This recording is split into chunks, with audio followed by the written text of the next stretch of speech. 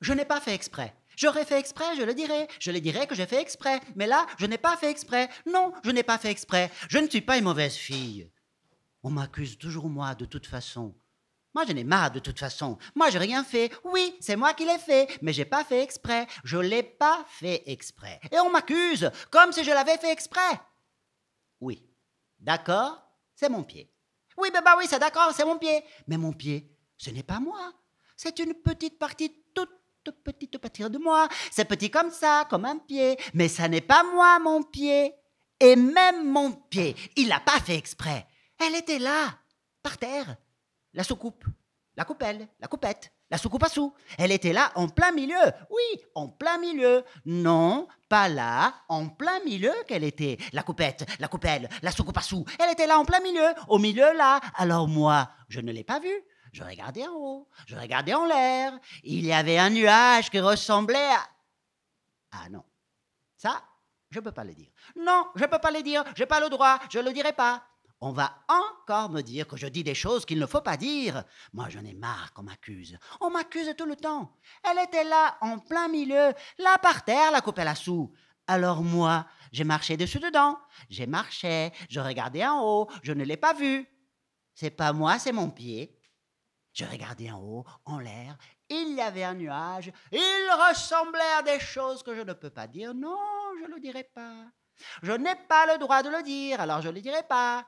Après, on va me dire que je fais exprès de dire des choses qu'il ne faut pas dire. C'est mon pied. Il a shooté. Il a shooté dans la soucoupe à sous. Il y en avait partout. Il y en avait partout, partout. Des pièces rouges, les plus petites. Des petites pièces rouges un peu partout. Dans le caniveau, dans la rue et sur la route. Il y en avait partout, partout. Et la dame, elle m'a regardé comme ça. Elle a fait des yeux comme ça, comme si c'était de ma faute. Et puis, tout le monde s'est mis à me crier dessus. Ils m'ont crié dessus. Tout le monde m'a crié dessus. Et puis la dame, elle me regardait avec ses yeux comme ça. Et puis elle restait là à me regarder comme ça. Et puis il y avait tout le monde qui me criait dessus. Et puis la dame, elle reste là. Elle me regardait, elle me regardait. Et puis la soucoupe, elle était partie dans le caniveau.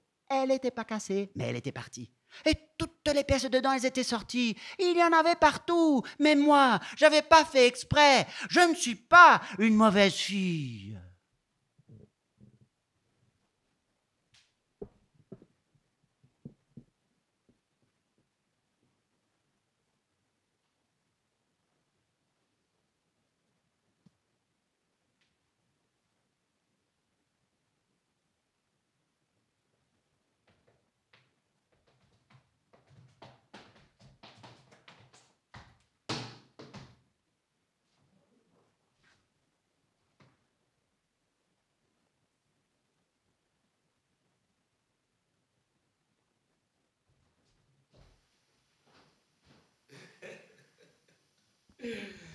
Antonio, Antonio Wilson. Interlandi, assois-toi, je t'en prie, je t'en prie, je t'en prie. Antonio Interlandi, comment vas-tu? Ben, écoute, très bien. Tu m'obliges à passer en une seconde de la petite fille à moi-même, mais voilà. À toi-même. J'ai eu l'occasion déjà de te rencontrer il y a si longtemps que Oui. ça. J'avais fait une soirée, une émission hommage à Serge Gainsbourg. Exactement. Et tu étais venu exaucer quelques pas de danse Danser, sur oui. le plateau. Et j'étais très ravi. On ne s'est pas revu depuis. Non. Chemin faisant, tu reviens avec une autre pièce de théâtre où tu danses peu, au fait. Où je danse un peu quand même, oui, oui. C'est une pièce en effet de Pierre Notte, grand auteur contemporain de théâtre, associé au Théâtre du Rond-Point. Et c'est une pièce voilà, qui raconte l'histoire d'une petite fille qui chute dans la coupelle d'une mendiante sans faire exprès et qui se fait gronder par sa mère. Et injustement, parce qu'elle ne l'a pas vu, et cette injustice va la bouleverser. La bouleverser, il la marquera sûrement à vie aussi, sûrement. Et la faire réfléchir aussi pourquoi toutes ces inégalités, pourquoi la mendiante est là sur son passage, pourquoi il y a des gens différents dans son école. Et elle va se transformer en une sorte de petit monstre avec la logique propre aux enfants. C'est une fillette qui a à peu près, je ne sais pas, 7-8 ans. Et voilà, Pierre m'a proposé ce rôle. Enfin, on a travaillé sur ça ensemble et c'est un challenge énorme. L'âge de la construction de soi. Mais pour revenir un peu à M. Interlandi, depuis que je t'ai rencontré sur ce plateau de Gainsbourg, qu'est-ce que tu as fait? Raconte-moi un petit peu. J'ai beaucoup travaillé au théâtre. J'étais danseur avant. Oui. Là, à l'époque où j'étais venu, je sortais un peu de ma carrière de danseur classique. Et j'ai beaucoup travaillé avec Alfredo Arias, grand metteur en scène qui a fait beaucoup de choses à Paris et à l'étranger aussi. Beaucoup de spectacles musicaux. Je chante aussi, ben, la prochaine fois on chantera peut-être. J'en serais bien ravi. Mais toujours avec le soin et l'envie que la danse fasse partie des choses que je faisais, parce que c'est mon bagage, ça m'appartient. Et voilà, quand ça peut faire partie de l'aventure théâtrale, ben, d'abord c'est unique, parce que c'est quelque chose que j'ai vraiment en moi, et puis c'est riche, c'est une forme de langage aussi.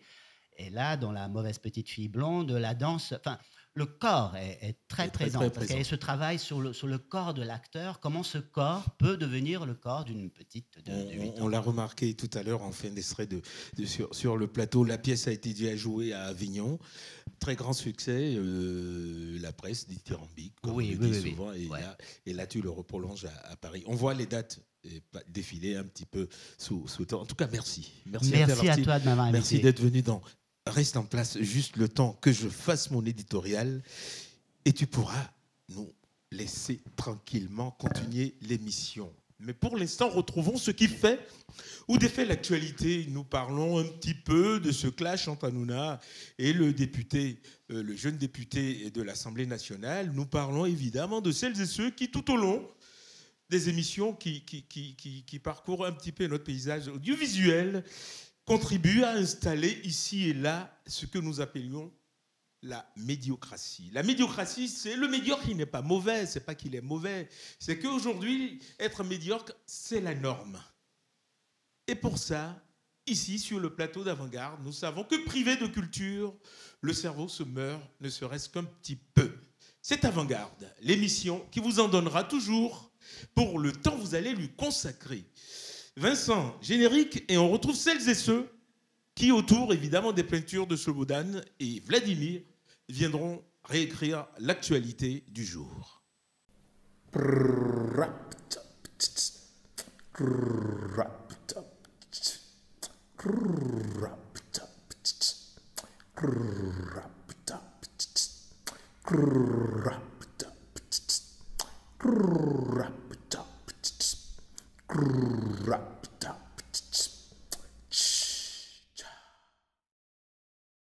Elle s'appelle Maryse Isma Mérène. Je dis toujours Mérène, moi. On peut, pourquoi pas. On peut, pourquoi pas. On peut dire Isima, on peut dire Maryse Mirin, on peut choisir. Lettre d'une future ancêtre à ses afro-descendants. C'est un essai, une quête de la réflexion, et surtout poussée sur son histoire personnelle et qui éclaire celles de ceux qui, tout au long de leur vie, dans la France ensoleillée, se posent des questions sur eux-mêmes. Mais avant de revenir à cet essai, parlez-moi de vous. Alors, effectivement, au démarrage, je pensais juste parler d'un sujet comme les afrodescendants, les Antillais, etc. Mais c'est vrai que je me suis surprise moi-même à parler de moi, de mon parcours au début de cet ouvrage. Et c'est un parcours un peu atypique. J'ai commencé en tant que prof d'anglais aux Antilles. Et féru de méditation, de relaxation, je faisais du développement personnel déjà à mes élèves en difficulté au lycée. Donc, on a vu que ça marchait. Donc, j'étais un petit peu à l'avant-garde, justement, du coaching. Et puis, j'ai commencé à me poser des questions sur mes élèves afrodescendants, sur le pourquoi d'une espèce de ralenti, de non-confiance en soi, etc. Et ça m'a amené à me poser des questions aussi sur moi-même, sur mon ascendance et sur ce que moi-même je ressentais. Et ce besoin, en fait, d'ancrage, de retrouver des racines africaines. À quel moment cela s'éclaire en vous? À quel moment on se dit d'où vient, où vais-je, qui suis-je, où gère? À quel moment on se pose ce genre de questions?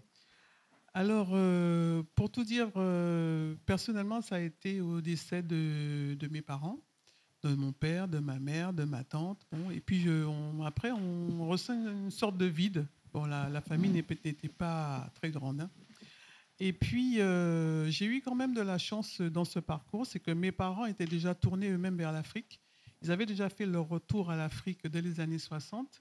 J'ai été moi-même conçue en Afrique, mais après un divorce, ma mère est repartie sur la Guadeloupe, mon père est resté en Afrique.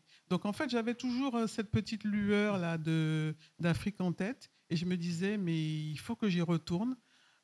J'y allais au départ de temps en temps, puis après j'ai oublié, et puis après il y a eu ce besoin de retrouver cet ancrage, de comprendre aussi d'où on vient, de parler un peu aussi de nos ancêtres qui ont été esclavisés, mais qui ont été totalement niés à un moment donné. Il ne fallait pas en parler, c'était les non-dits, les secrets, etc. Après c'était bon, on s'en fiche, c'est pas grave, mais il reste toujours quelque chose au niveau psychologique dans la société. Il y a une sorte de résonance un peu négative. En même temps, on est à la recherche de cette fierté, de tout ce que nos ancêtres ont traversé, de cette résilience intérieure qui est encore en nous, en fait. Cette résilience intérieure. Nous allons essayer de titiller cette résilience avec un artiste que tout à l'heure, je vais vous le présenter, mais pour l'instant, il s'appelle Prince Kestang. Ah là, ça c'est énorme. Moi, je te découvre sur ma scène alors que je sais que dans quelques jours, tu as un très très grand rendez-vous sur Paris.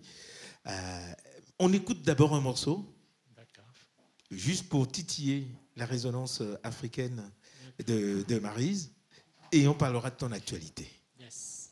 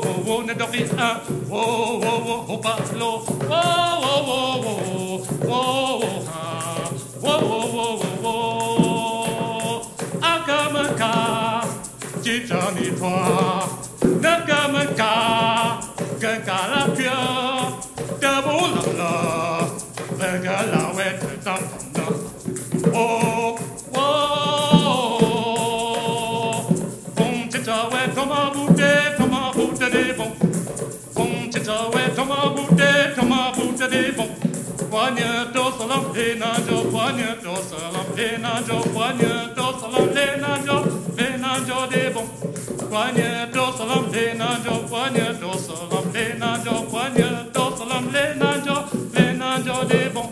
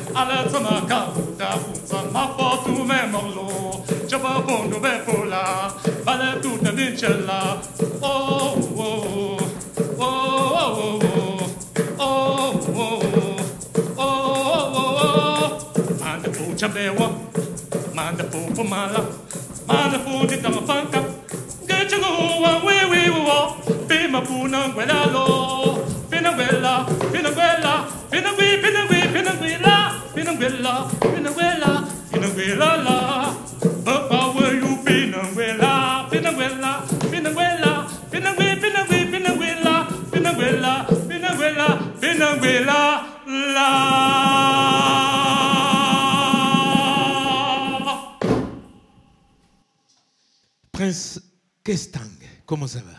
Ça va bien, merci. Présente-moi ton percussionniste, s'il te plaît. J'ai le plaisir de vous présenter, de te présenter et de présenter à tes téléspectateurs Mr. Franck Céleste. Franck Céleste je suis très content qu'il soit là parce que c'est un grand maestro. Il a travaillé avec les plus grands, il a fait le tour du monde. Et aujourd'hui, on est sur le plateau pour faire du bien. Du bien. Tu as une grosse actualité dans quelques jours. Et raconte-moi ça un peu, cette scène sur l'eau. Qu'est-ce qui va se passer? Comment ça va se passer? Ce sera justement une croisière sur la Seine. Et on va dîner autour, juste au pied de la Tour Eiffel. Ce sera un moment magique. Le concept s'appelle This is the Lali Show. Et on va justement faire ce show, puisque les revenus de cette soirée, on va déverser pour aider les enfants en Afrique. On sait que ce n'est pas évident en ce moment. Donc on attend vraiment des personnalités. On attend quelqu'un comme Sidiki Bakaba, qui est pour moi, c'est le plus grand cinéaste du monde. On a la chance qu'il soit africain. On aura comme Joe Ballard qui a inventé la mode, la sapologie. Ils seront là, et puis ils seront là, Sadiobi. Je pense que ce sera un moment vraiment magique et qu'il faudrait que les gens viennent partager ce moment inédit avec This is the Lali Show, qui a déjà eu un prix, le prix d'innovation artistique, c'était en 2018, pendant le festival international panafricain de Cannes, et le prix d'Icalo, qui avait été... On m'avait décerné ce prix par rapport à ce concert de Lali Show, le prix d'Icalo, pour l'innovation artistique musicale. C'était justement au Carton Hôtel Intercontinental à Cannes. Donc je convie tous ceux qui te découvrent en ce moment à venir se joindre à toi. Et là, tout à l'heure, il y a Maryse qui me parlait de cette résonance qu'on a à l'intérieur de soi, qui interpelle un peu celles et ceux qui sont noirs ou d'origine africaine, un peu ici, puisque là, on a un son et un chant traditionnel africain. Oui, un son traditionnel dont je le dois à ma grand-mère. Elle était praticienne, donc tout jeune, tout bébé, j'ai baigné là-dedans. Elle faisait des tambours et puis elle soignait des gens. Elle a dû soigner, c'est pas des millions de personnes. Aujourd'hui, elle n'y est plus. Je pense à elle. Et justement, aussi à ma maman qui m'a aussi transmis à sa manière. Et justement en 2013, j'étais sur le plateau. Je devais chanter pour les 50 ans de l'anniversaire de la mort d'Edith Piaf. Et c'est ce jour-là que maman Ta maman nous a quittés. Elle nous a quittés et c'était pas facile, mais j'ai quand même tenu à ma parole. J'ai presté, c'était magnifique. J'ai eu des ovations, c'était devant presque toutes vos chaînes que vous connaissez, TF1, tout ça. Bon, c'était énorme et tout. J'en suis bien heureux pour toi, mon cher Prince. Prince Kestang, merci encore. Je vous en prie, merci. L'être d'une future ancêtre à ses afro-descendants, c'est Maryse qui est sur le plateau d'Avant Garde. Et là, on vient d'entendre un chant typiquement africain. Est-ce que cette chanson te parle ou t'interpelle? Alors, le son, effectivement, te fait toujours bouger intérieurement. La vibration, on va dire, parce que je ne comprends pas les paroles. Mais j'avoue que je suis toujours Fasciné par... voilà, par ce que ça peut faire résonner en soi. Et comme chez nous aussi, on utilise le ka. Le ka, c'est le tambour créolisé, on va dire. Hein. Et, il y a le ka, il y a le gros ka. Voilà, il y a le gros ka. Et en fait, ce gros ka est aussi un appel à nos ancêtres. Donc on est toujours relié aux ancêtres. Et en fait, cette reliance aux ancêtres, je pense qu'elle avait été perdue après l'esclavage, puisque, bon, comme tu le sais, quand nos ancêtres ont été déportés sur les Antilles, ils ont perdu leur nom, ils ont perdu la trace des anciens. Mais moi, en faisant mon arbre généalogique, j'ai pu retrouver quelques traces. Et j'ai vu que j'avais une très grande chance, la chance d'avoir retrouvé et d'avoir gardé en fait, le nom d'un ancêtre africain qui est Izima. Et Izima, en fait, c'est un nom yoruba. D'accord. Voilà, donc j'ai retrouvé mon ethnie yoruba, en fait, mon ascendance yoruba, et ça m'a fait très plaisir. Je suis partie au Bénin, et je raconte un peu cette quête mémorielle, en fait, dans mon livre, et toutes les émotions par lesquelles je suis passée. À travers, évidemment, cette expérience, ce parcours personnel, l'idée, c'est d'éveiller ou d'attirer l'attention d'autres.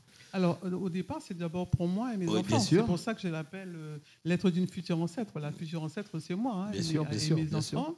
Les afro-descendants, ce sont tous les jeunes que je côtoie, qui pourraient que j'ai évidemment s'identifier. En tant que prof, j'ai toute cette jeunesse-là que je... Voilà. Et non, mais au départ, c'était surtout pour moi, pour retrouver ces racines. Et quand j'ai vu l'effet que ça avait de retrouver cet enracinement, je me suis dit, c'est vraiment ça. Le proverbe africain, tu le connais certainement. Hein, ce proverbe qui dit que pour savoir où l'on va, il faut savoir d'où l'on vient. C'est un proverbe africain. Eh ben là, j'ai vraiment ressenti ça à l'intérieur et ça m'a donné une force, la force de retrouver une certaine visibilité, de pouvoir parler, d'aller comment dire, porter une sorte de parole auprès de la des jeunesse, jeunes, afin qu'ils puissent faire rayonner vraiment leur lumière. Donc, quand on regarde un petit peu, moi, je vois un truc, c'est écrit « il fait ». Et tout au-dessus, et je me demandais, c'est quoi il fait? Alors, il fait, c'est mon nom yoruba. Voilà. Ah, d'accord. Que j'ai repris, que j'ai pris. Ça veut dire amour en yoruba. Et voilà, c'est vraiment, oui, ce que je veux, c'est répandre de l'amour autour de moi, l'amour de soi, l'amour des autres. Retrouver une certaine réconciliation aussi dans cette histoire qui a été un petit peu lourde pour nos Antilles. Mais à la fin du livre, alors je dois dire que je suis d'abord et avant tout une coach en développement personnel. Et à la fin du livre, je donne des clés, voilà, aux personnes qui en auraient besoin pour retrouver une certaine confiance et estime de soi. L'estime de soi, on en parle beaucoup. Merci encore. C'est dans la collection, évidemment, Ancestralité. Et on pourrait la voir sur bookédition.com. Bookédition.com, vous pouvez la voir facilement. Ah, il faut aussi qu'on parle de notre actualité, puisque je reviens te voir le 16 décembre. Oui, mais c'est un événement qui aura lieu et sera marqué en fin de discussion sur ce film. On le marque directement, ou aller à la rencontre, évidemment, de Maryse. C'est marqué, c'est automatique. Voilà, donc ça sera avec plaisir qu'on pourra continuer la discussion. Bon, il faut rester en place. Nous allons changer un petit peu de son, mais en même temps, pas tellement, pas si changer de son si tellement que ça, puisque bientôt on aura au cinéma le film Autour, évidemment, de Saint-Georges. Ah oui, tout à fait. Voilà. Et qui va bientôt arriver. Et nous en parlerons beaucoup dans les prochaines éditions. Mais pour t'accompagner, c'est l'ensemble de Chambre Imago qui va donner le son avant que je rencontre évidemment sa compositrice et directrice, Sato Matsui. L'ensemble.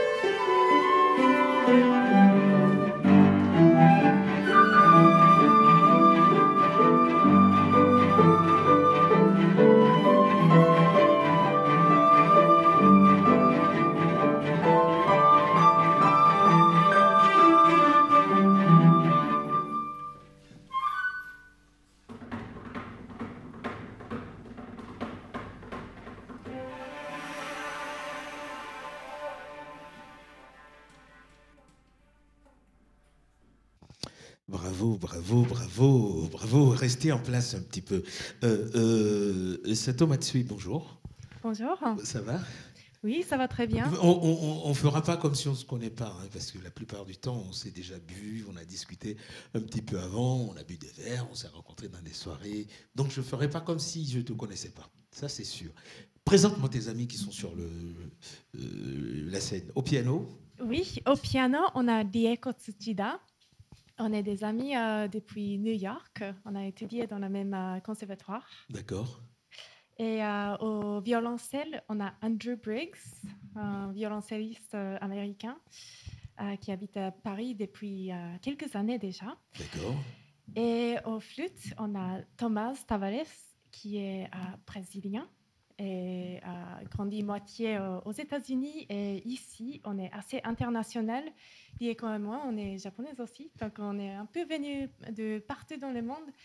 Mais il y avait quelque chose à Paris qui nous a attirés, c'est la culture de l'art ici, qui est vraiment vif, vraiment plein de couleurs et plein d'activités. Au fait, vous représentez la publicité de cette émission, qui est pas que cosmopolite, mais qui est surtout ce que la France a de très très riche, qui s'appelle l'exception culturelle française. Raconte-moi, comment tu es devenue compositrice et surtout directrice de cet ensemble? Comment vous avez formé l'ensemble? D'où vient l'idée? Qui a eu l'idée au départ? Ça, c'est une question très intéressante parce qu'on a commencé pendant le confinement. Il y a 1 an et demi, on était en plein milieu du confinement. Et comme beaucoup des artistes de spectacle, il y avait un vrai manque de spectacles, des activités. Et c'était un moment de réflexion et de création, comme la plupart des artistes. Et c'était aussi un moment qui nous a donné un moment d'espace, un moment de temps pour créer quelque chose et aller jusqu'au fond. Aller jusqu'au fond. Et vous étiez déjà en contact avec... bon, je sais que ta copine, vous étiez déjà en contact. Donc, oui, tu les as appelés. On était déjà des amis. Vous oui. étiez déjà tous des amis. Oui. Et donc, le confinement a un peu poussé un peu plus cette amitié à créer cet ensemble et offrir à d'autres par le biais d'Internet. En fait, on a commencé à discuter, on aimerait faire quelque chose ensemble, mais qu'est-ce qu'on peut faire?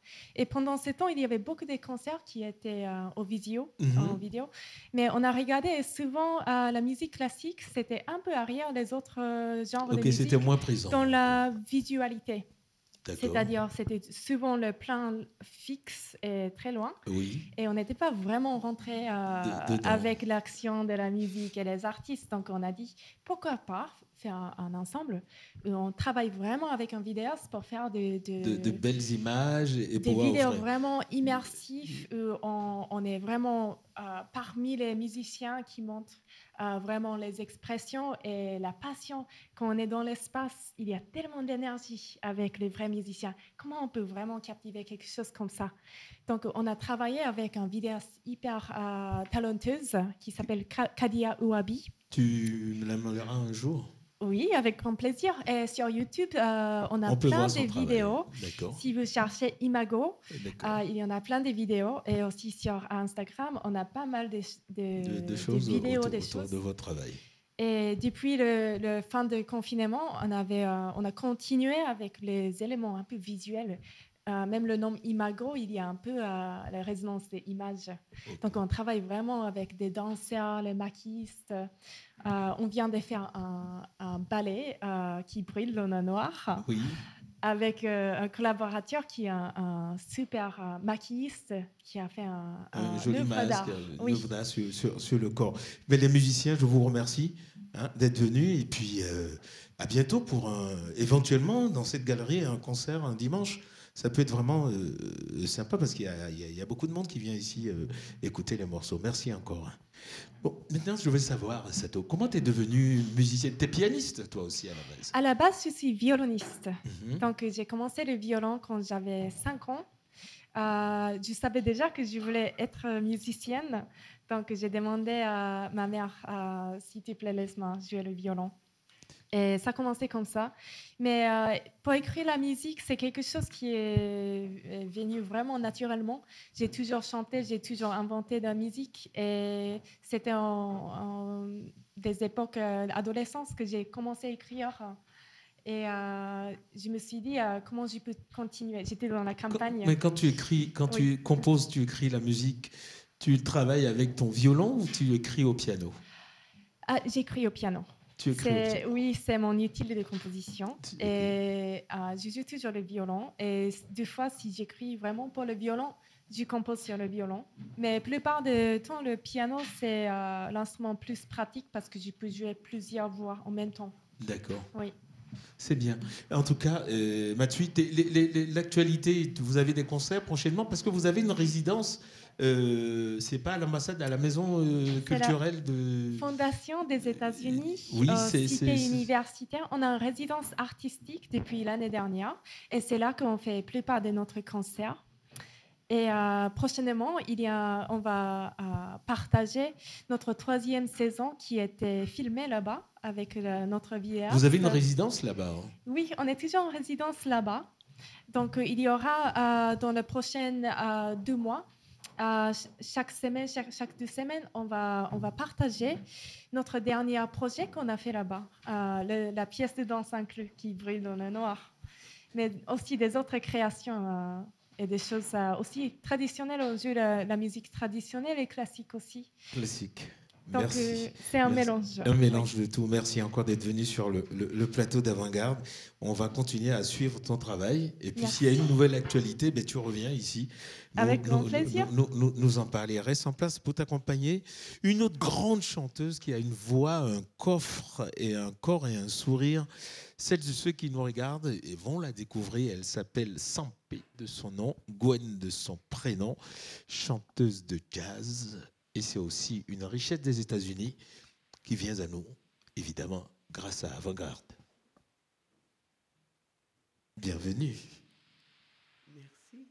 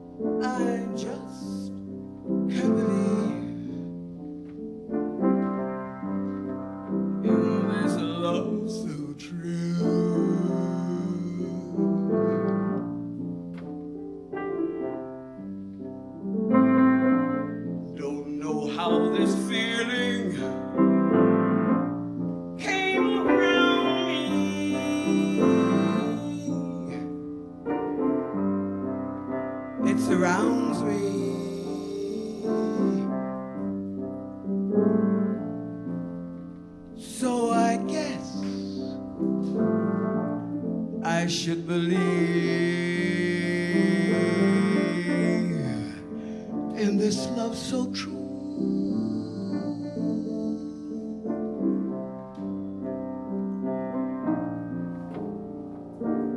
And when I look in your eyes, I see love.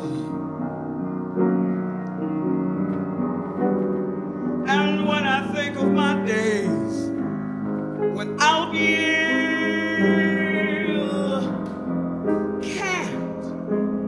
can't deny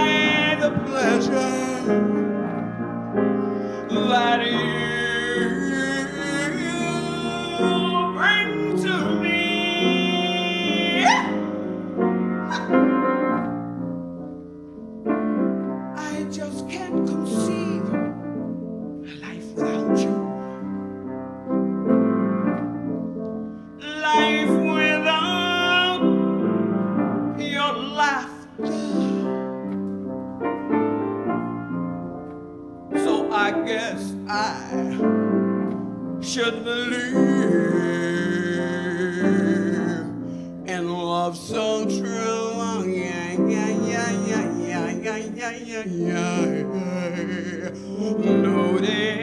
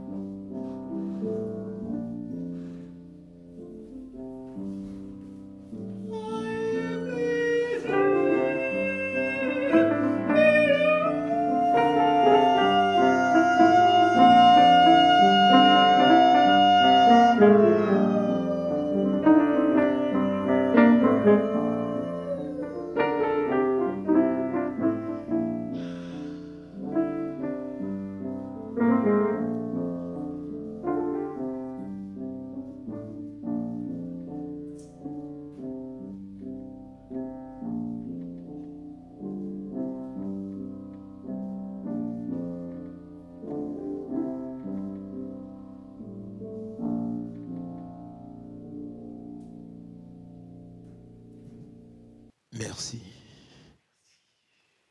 Au piano, José Pende. Merci encore de l'avoir accompagné si gracieusement et cet exercice de voix. Raconte-moi un petit peu, parce que celles et ceux qui te découvrent aujourd'hui ne connaissent pas ton parcours, parce que c'est une découverte pour eux. Mais quel long chemin tu as déjà parcouru en tant que grande chanteuse de jazz, sans paix. Grande chanteuse. 1m70.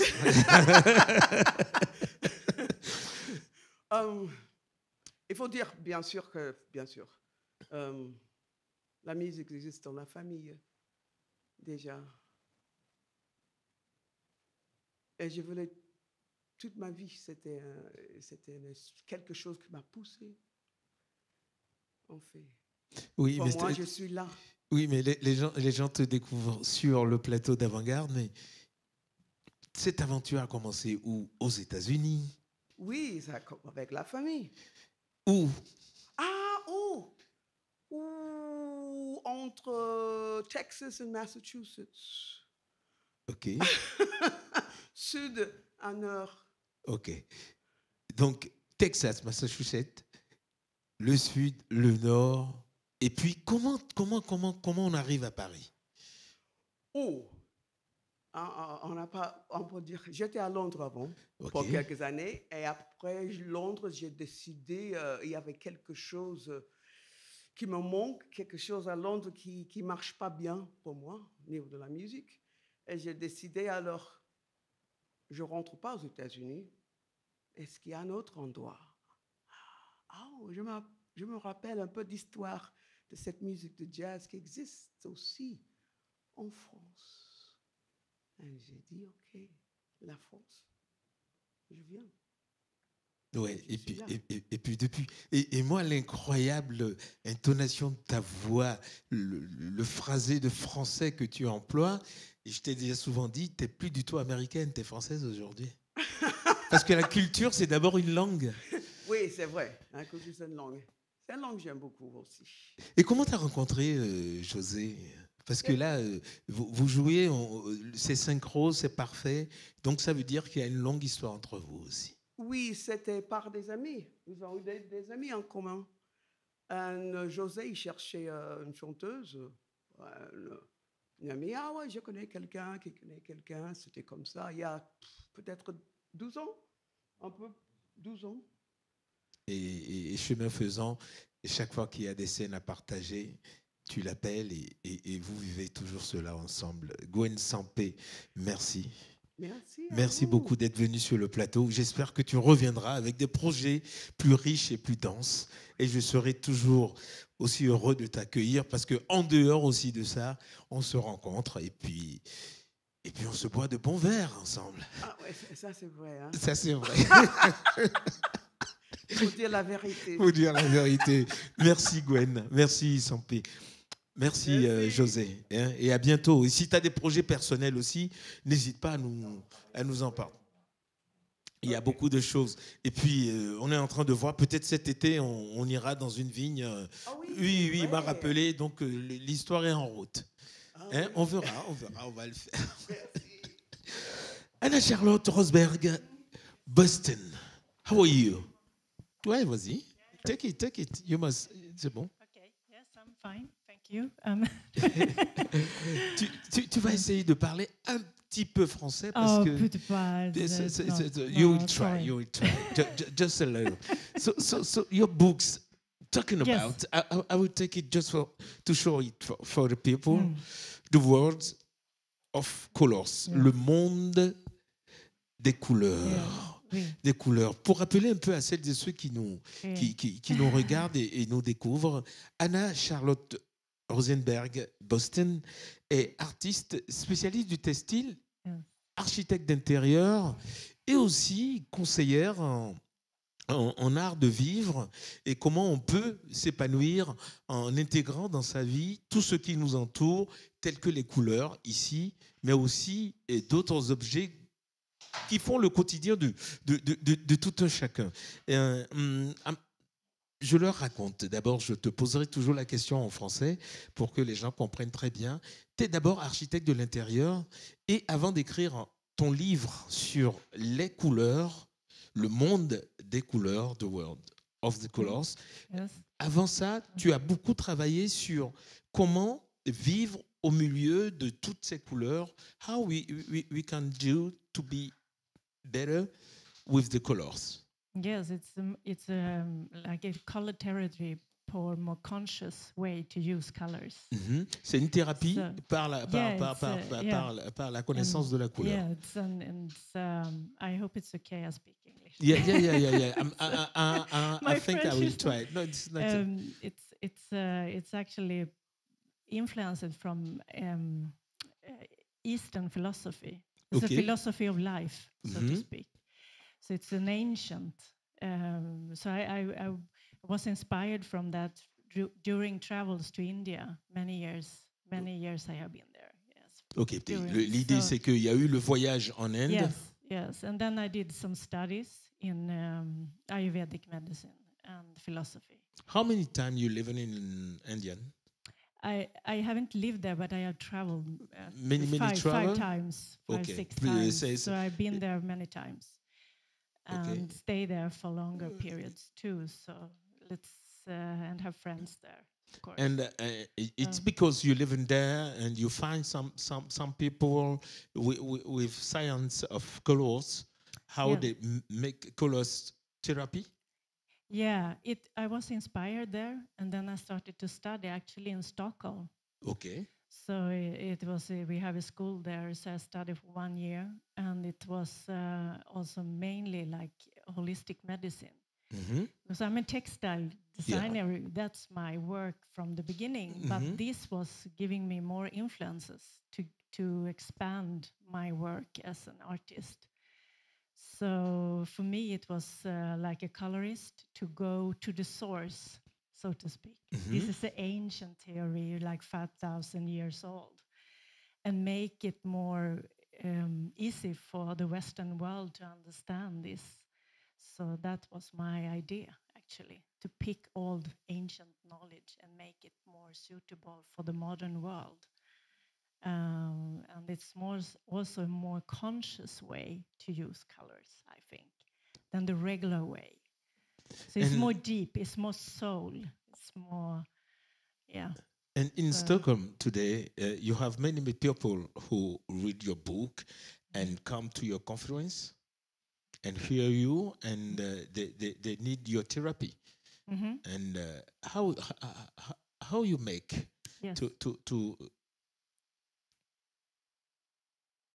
to find the people who need therapy? Yes, when all I actually the people work need as, therapy. When I do colors? consultation, like an regular interior consultation, you do that, and you ask the client what they want, and I go more in a personal way. So I do it also like, what elements are you founded of? What's your constitution? So I look at the person, because the person is going to live in this environment. And how is this environment affect you? So it's more like, it's a holistic way to do interior design with the help of colors.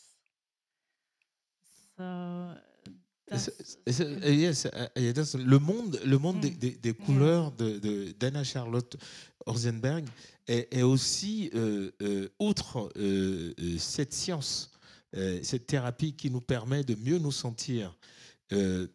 What is the rich relation you make with your work, architect, and the use the color today?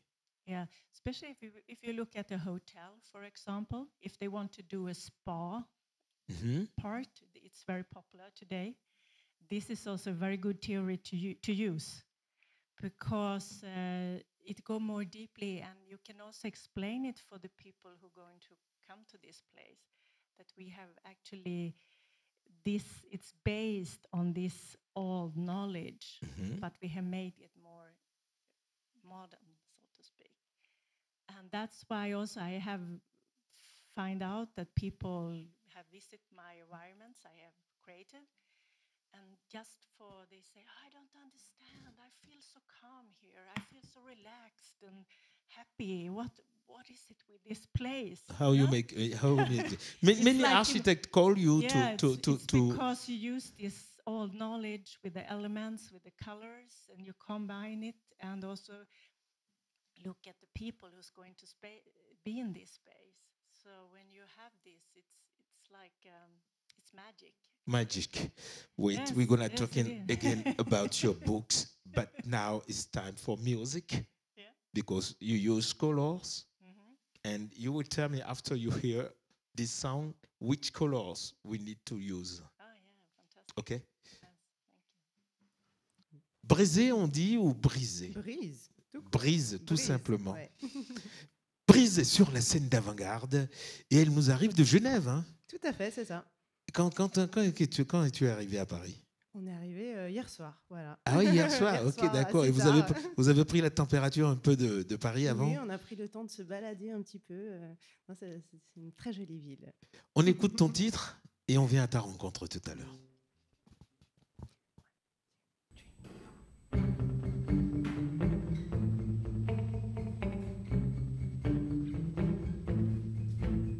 J'aurais voulu te rendre en Chine, plate façon Jane Birkin, des seins comme des cachets d'aspirine, courir sans soutif, sans bretelles, tel un guerrier rebelle, sans mes attributs de femelle, mais je suis ronde, pulpe pulpeuse aux formes généreuses. Paraît que ça plaît aux garçons, mais je suis ronde, pulpeuse aux formes généreuses. Paraît que ça plaît aux garçons, paraît que ça plaît aux garçons.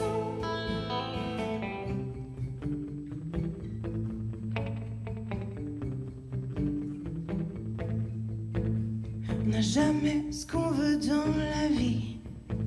On est trop grand, trop petit. C'est pas toi qui choisis. Adepte du tout naturel ou des retouches au scalpel. Aime-toi, c'est l'essentiel. Si tu es ronde, pulpeuse aux formes généreuses, dis-toi que ça plaît aux garçons. Si tu es ronde, pulpeuse aux formes généreuses, dis-toi que ça plaît aux garçons. Dis-toi que ça plaît aux garçons.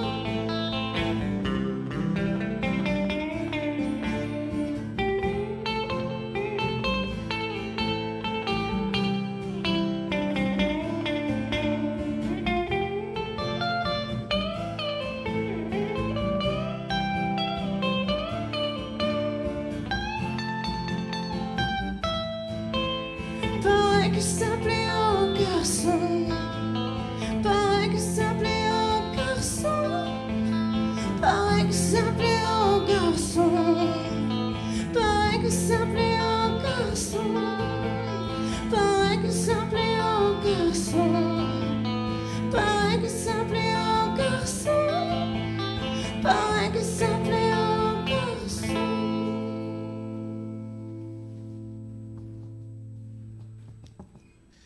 Brise, brise, brise le son, briser la glace, briser ce qui sépare les hommes pour leur permettre de se rapprocher plus. On peut dire ça comme ça? Oui, bah, c'est plus une chanson sur les complexes en fait. Oui. Il ne faut pas en avoir, ça ne sert à rien. Premier album, premier titre. Premier album, voilà, oui, premier titre. Le premier titre, premier single qu'on écoute là. Présente-moi ton guitariste. Il joue sur l'album aussi? Bien sûr, donc Nelson m'accompagne depuis déjà 5 ans. 5 ans Voilà. que vous travaillez ensemble et il s'appelle comment? Nelson. Nelson, ok, bienvenue Wilson. Et comment vous travaillez? Vous travaillez à deux ou toi tu composes et après tu fais travailler tes musiciens? Voilà, donc je compose, j'écris les paroles, les accords principaux et puis après avec mes musiciens, parce qu'on a encore 2 autres musiciens, on a un bassiste et puis un percussionniste. Après on réarrange les morceaux et puis les morceaux évoluent, voilà. Et puis ils apportent évidemment leurs ingrédients. Quand tu travailles tes chansons, parce que là tout le monde t'entend bien, mais tu es suisse. Tout à fait. Okay. Oui, je suis suisse. Non, mais faut bien expliquer aux gens, parce que tu fais de la chanson française, mais là, tu nous viens de Genève spécialement pour la promotion de ce single qui est déjà sorti ou qui va sortir? Oui, il est déjà sorti. Donc le single est sorti déjà il y a un petit moment. Et par contre, on a sorti un clip il y a quelques semaines. Un clip il y a quelques semaines Tout qui à va fait. commencer à tourner sur cette chanson-là. Sur cette chanson, voilà. En tout cas, merci d'être venu sur le plateau. Et puis, on essaiera de suivre l'actualité de Brise et de Nelson, évidemment, sur Avant Garde. Merci encore. Merci beaucoup. Merci. Charlotte, Anna-Charlotte Rosenberg, le monde magique des couleurs. If you want to put some colors on this music, which colors you would choose? Yes, for me it was, for instance, I saw the orange color, like that. It's the orange Yeah, colors. orange, because it's also a very creative color. So I think they have wrote the music. When they wrote the music, they were very happy and it was in a good mood for creativity. And then I also saw a lot of green. Green. That's the heart, you know, it's with the passion behind. Just so, after you, yeah. I will receive the artist, the painter make these exhibitions, and they will come. They use many colors. Yes. Yeah. But you, when you work like an architect, you use 1, 2... 1, 2, 3. Well, not many colors. No. It's you use like a base color, and I love to go to this like the soul and soil tones, natural colors to ground, and then from that go to more sparkling colors, more energy. More energy. When you wake up in the morning, which color you find when you, at the first time you wake up? Yes, for me, I'm a lot of this into green, and if I'm not in the green, I'm a lot in violet. Your favorite color is green. Yes, green or violet, like this color magenta can also appear for me. Yes. Many people use the black colors. Yeah. Why they use that? I think it's black is a protection color. Okay. So I think also when people use black, it's a combination of a protection, but it's also like a uniform. So you want to keep you have integrity. But if the color therapy I founded on, like the ancient one, it says that also the color of black is not a color actually. It's also like white. White is all colors, because the color white is all colors, because that's in the spectrum. You know, if you put in the light in your eyes and you look at the white surface, you see all the colors. And that's what they say. It's when you have a fire, it's when it's burned out, it's get white. So it's dark and white is the same. It's the night and the day. So it's just depending on. So it's another way to look at colors, actually. But as I see it, the black is. When I use black, I use it because I want to be more protected. Also, when I maybe go for a business meeting or things like that. You know. I think that your book will be translated for all the French people. Yeah, you think to do that? Yes, I had a lot of questions about that. So I'm looking for the right way to do it. Yes. Le monde des couleurs, et du monde des couleurs à mes invités suivants, il n'y a qu'un seul pas. Anna Charlotte Rosenberg-Boston, elle est évidemment suédoise et architecte d'intérieur, et merci d'être venue. Et nous allons continuer avec Wesen, qui est une chanteuse kurde. Comment vas-tu? Bonsoir tout le monde. Ça fait des années que tu chantes, mais avant de discuter un petit peu, de venir à ta rencontre et parler de problèmes aussi un peu plus sérieuses, parce que tu es comédienne, tu es chanteuse, tu as dansé, tu as fait beaucoup de choses, parce que le fait d'être sur ce plateau à Paris, c'est une longue histoire. Mais pour l'instant, on t'écoute chanter et on revient vers toi.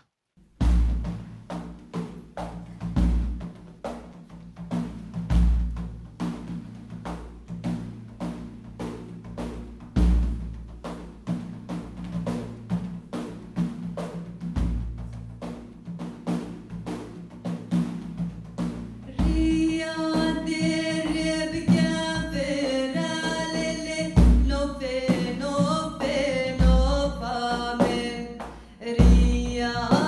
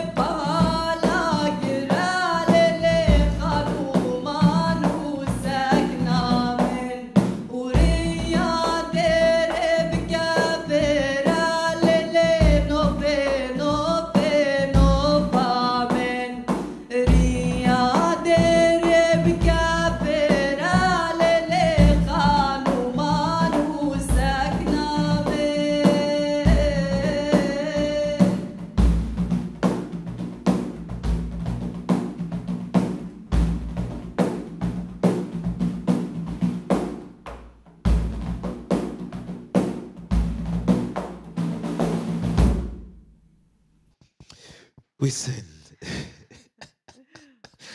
Ah, c'est terrible. J'adore ça. Ça te fait stresser les poils quand tu entends ça. Et puis la percussion, tiens, présente-moi ton percussionniste. Il parle mieux que français. Non. Moi. Il s'appelle comment? Il s'appelle Fabrice Thompson. Fabrice Thompson. Et là, on reviendra dessus, mais ton parcours m'intéresse parce que je sais que tu as été actrice, tu as tourné dans des films, tu chantes, tu danses. Comment on arrive à Paris quand on fait partie de ce peuple persécuté qui est le peuple kurde? Et à l'ONU, on n'en parle pas beaucoup. Vous êtes les Palestiniens des Turcs, on peut le dire comme ça, et qui est un peuple qui est toujours en guerre, et vous ne trouvez pas la paix. Comment on le vit et comment on débarque à Paris? On est obligé d'avancer dans le monde, on est obligé de vivre avec grand sourire. C'est la nature, c'est la vie. Il faut. Le peuple kurde était à côté, évidemment, des États-Unis, des Russes, pour conquérir, évidemment, un espace de liberté un peu plus pour les peuples meurtris en Syrie, etc. Et vous avez été très, très mal récompensé, puisqu'aujourd'hui encore, la Turquie vous persécute et vous empêche de vous ancrer quelque part et d'avoir un bout de terre d'État à vous. Mais comment quand vous êtes en exil, parce que bon, là, tu es installé, mais tu prends toujours des nouvelles de la famille, tu écoutes toujours. Est-ce qu'on arrive à bien dormir tranquillement? Évidemment, on prend beaucoup de nouvelles sur notre peuple, sur notre pays, mais malheureusement, c'est pas juste pour les Kurdes, c'est pour tout le monde. Ils n'arrivent pas de dormir dans une planète qui beaucoup de guerres chaque jour en Iran, en Kurdistan, en Syrie, en Irak. C'est difficile pour tout le monde. Il y a énormément de vies jolies où je ne sais pas, j'arrive pas à t'expliquer. Et en français, c'est. Mais si tu y arrives bien. J'aime bien, j'adore la langue française de progresser beaucoup, mais on veut vraiment de trouver la paix, la solution ensemble. Avec tout le monde, de trouver la solution. C'est Kurdistan, c'est pays pour tout le monde, parce que France aussi, on vit ici, on voit si la France elle est bien, les gens ils dansent, les gens font la musique, les gens ils dorment bien, ça nous fait plaisir, ça nous fait vraiment bien. C'est toujours ces miroirs entre les gens. Entre les gens. Voilà, entre les pays, entre les cultures, tout ça. Donc c'est bien de voir Kurdistan indépendant et sans problème, et France aussi sans problème, sans guerre, et en Ukraine aussi, en Russe. Tout le monde, en fait, vraiment. Vivement que ça arrive. La chanson, juste pour en revenir, la petite chanson de tout à l'heure, ça parlait de quoi? Elle parle de l'amour. De l'amour. Au fait, quand on vous écoute, quand on te regarde, vous êtes amour. D'accord? On écoute un dernier, vite fait.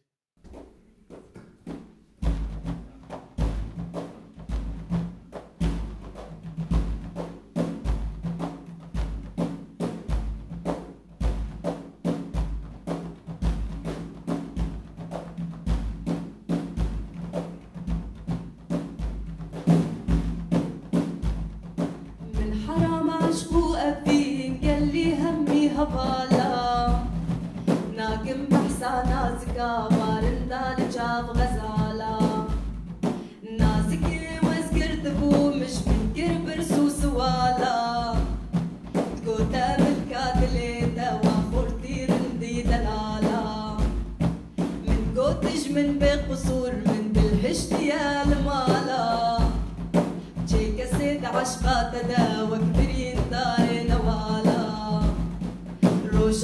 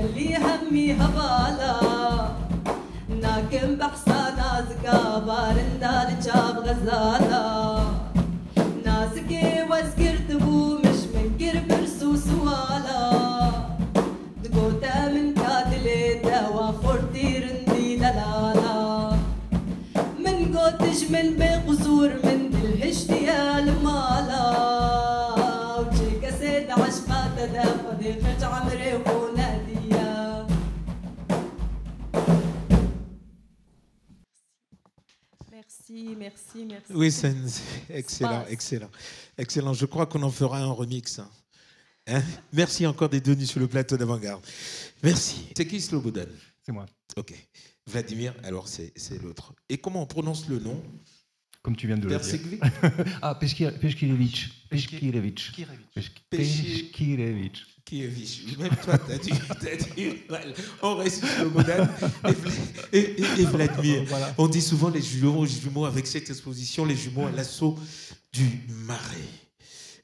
Déjà, pour dissiper tout malentendu pour celles et ceux qui nous regardent, vous ne peignez pas à deux. Chacun peint ce qu'il veut. Tout à fait. Vous intervenez à la fin, ou vous apportez des petites retouches. Comment ça se passe quand vous travaillez?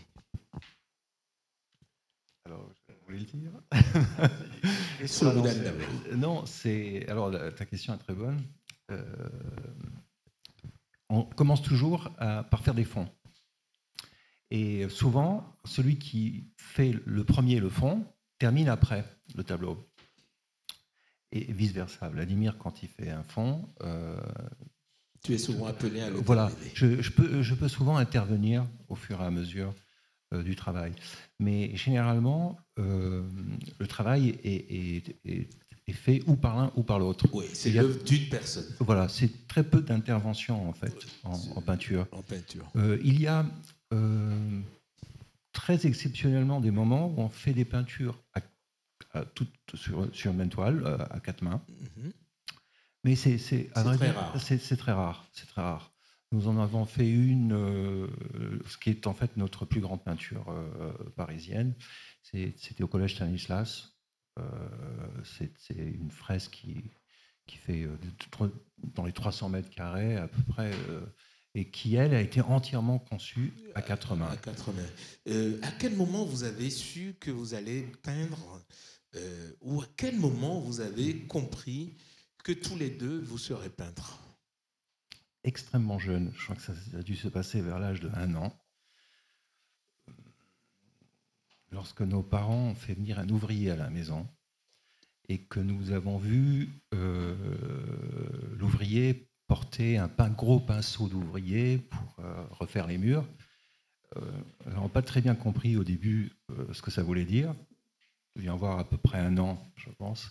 Et l'objet nous a interpellés, mais d'une façon étrange. On s'est dit, mais qu'est-ce que c'est que ça? L'ouvrier, lui, il venait à la maison pour repeindre quelque chose. Pour repeindre les murs. Pour repeindre les murs. Voilà. Donc...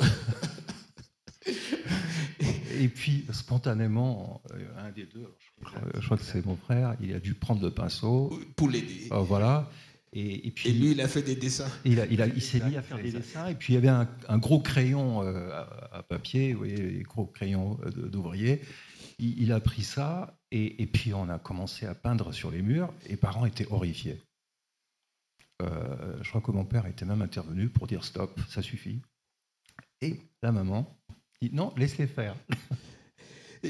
J'aimerais bien, Vladimir, que tu me racontes, chemin faisant, l'école, l'enseignement de la peinture, vous avez pris des cours ou vous avez toujours laissé libre cours à votre instinct? C'est une excellente question, Wilson. C'est-à-dire que, bien sûr, on a fait les grandes écoles d'art, mais un peu plus tard. Au début, on se faisait surtout remarquer dans les lycées, dans les écoles tout petits. Nos professeurs nous faisaient travailler sur le tableau et c'était un moment propice. Souvent en fin d'année, on nous invitait, on se faisait toujours remarquer dans ce qu'on faisait, tous les dessins, toutes les peintures, et on était les bienvenus à dessiner souvent sur le tableau. Sur le tableau. Et aujourd'hui, une fois installé, l'idée centrale de chaque toile est conçue par l'un de vous deux ou c'est toujours ensemble, vous décidez du thème d'une toile? Alors c'est souvent individuel. Il y en a un qui décide de ce qu'il va faire et l'autre intervient après, simplement après, mais pas en s'imposant. Il y a une ambiance de travail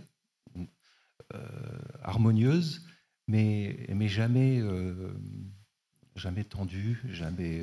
Et moi, en parcourant un petit peu vos toiles, votre travail, j'ai remarqué que Vladimir est vachement plus intéressé par le figuratif, alors que Slobodan, lui, c'est souvent abstrait. Ou inversement, mais je ne sais pas à quel moment ça peut s'inverser ou... Tout à fait, tout à fait. C'est, au fait, voilà, c'est un peu une toute petite mini-rétrospective et on voit un petit patchwork de ce qu'on faisait à différentes périodes de notre travail. Mais ta question est intéressante parce qu'en fait, on est passé, tous les deux, on changeait souvent de style. Et à des différentes périodes, on pouvait passer très bien à l'abstrait et au classique. Mais il faut savoir qu'on a une formation qui est très académique, très classique. Très classique. Restez en place. Elle s'appelle Lina. C'est pas la première fois qu'elle vient sur ce plateau. Elle a un nouvel album, un nouvel opus qui... Ah, je fais ça parce que là, elle me l'a donné. Je crois que je l'ai. Il est là. Il est arrivé et il n'y a pas si longtemps que ça, je la vois sur les réseaux sociaux où elle allait chercher son nom à la FNAC et j'ai dit, ah mais non, mais elle ne m'a même pas tenu au courant et je l'ai rappelé tout de suite et pour votre plaisir, on écoute un extrait de cet album et on revient discuter un petit peu avec elle.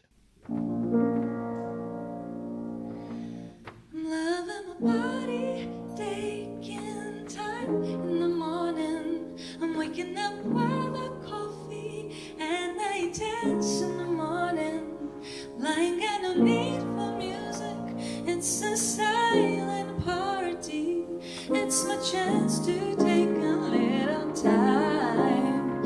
Yeah, oh, breathe in and breathe out. Protected, connected, caressed, confessing. Listen to my body. It has something to say. I wanna move. My bathroom is a dance floor full of disco bubbles. My freckles are dancing. My hair looks so messy. I'm loving my body, taking time in the morning. I'm waking up with a coffee and I dance in the morning. Like I don't need for music. It's a silent party. It's my chance to take a little time. Yeah, I'm starting with love from the very beginning. I'm starting with love and keeps coming back. I'm starting with love and it's from this morning. And I keep moving up with love. Taking time in the morning. I'm waking up with a coffee and I dance in the morning. Well, I ain't got no need for music. It's a silent party. It's my chance to take a little time. Oh, body taking time in the morning. I'm waking up with a coffee and I dance in the morning. Well, I don't need no music. It's a silent party. It's my chance to take a little time. I'm loving my body. My body. Lina Stellite. Comment vas-tu? Bah écoute, très contente d'être là. Merci Wilson. Alors, le clip, il est fait déjà? Il tourne ou... Le clip tourne depuis 2 jours. Alors sur YouTube, vous allez trouver My Body, Lina Stellite, Stalykte. C'est mon nom de naissance. Je suis lituanienne. Et j'ai utilisé le même nom pour promouvoir ma musique. Pour promouvoir ta musique. Ça fait des années que je te connais aussi. Et je trouve que je t'ai connue chanteuse de jazz, je t'ai connue chanteuse de pop, chanteuse de soul. Et aujourd'hui, tu arrives avec un son qui est un peu au confluent de tout ça, qui est une richesse, une expérience incroyablement affichée. On te voit arriver, on te voit de mieux en mieux. Et je suis très content pour toi. J'espère que tu reviendras avec ta formation plus complète un autre jour, et puis on va écouter plusieurs titres dans une même émission. On espère, on espère. Hein? Lina Stellite, merci encore. Merci d'être venue dans l'émission. Merci beaucoup. Quand on écoute Lina jouer, il nous vient tout de suite la question incroyable. Quelle musique vous écoutez quand vous travaillez? Alors c'est très varié. C'est extrêmement varié. Ça peut être des grands classiques. Ça peut être du Beethoven, ça peut être du Bach, ça peut être du Chopin. Et en même temps, comme la musique de Lina, hyper contemporaine. Mais ce qui est très important pour nous, c'est d'écouter de la musique au moment où on travaille. Une musique souvent assez douce, assez entraînante, inspirante. Et c'est extrêmement intéressant puisque ça aide à la concentration. Il y a des moments où on est très concentré et la musique est un peu comme disait tout à l'heure votre collègue, une thérapie pour... Une thérapie, comme l'image des couleurs, c'est aussi une thérapie de savoir-vivre. Et là, quand on regarde la toile maîtresse, évidemment, de cette exposition, riche, très dense, combien de temps ça a pris? Alors, le nombre d'heures n'est pas calculé, en fait. C'est très, très long. Pourquoi? Parce que nous prenons soin de préparer la toile nous-mêmes. Donc, toutes les couches préparatoires, les enduits, les encollages, etc. Donc, ça, c'est pour maîtriser la peinture. Et une fois qu'on passe véritablement à l'exécution de l'œuvre, ça, c'est un temps qui est gigantesque. C'est souvent... 12, 13, 15 heures par jour, peut-être, du matin au soir, très tard. Et quand on peint, on est en immersion où le temps de la gestation de l'œuvre, où on arrive à s'en extraire de temps en temps. Parce que si on est dans sa peinture à fond, on n'est plus dans le monde dans lequel on vit. Non, la question est excellente. Non, on est ailleurs, on est un peu en lévitation, dans un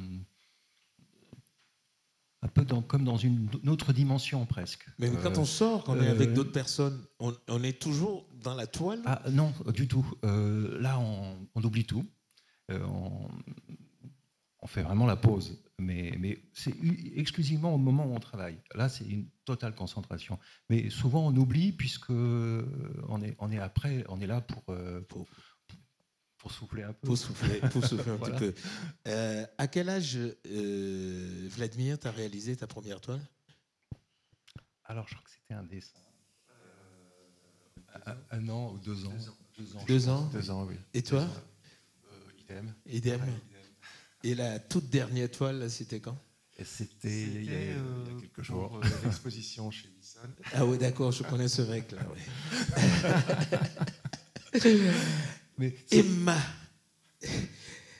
Emma est sur la scène d'Avant Garde, une première télé. Et c'est vraiment impressionnant de la voir là, parce que c'est sa première télé et première scène aussi en même temps. Mais on écoute un morceau, et puis après on discute un peu avec elle.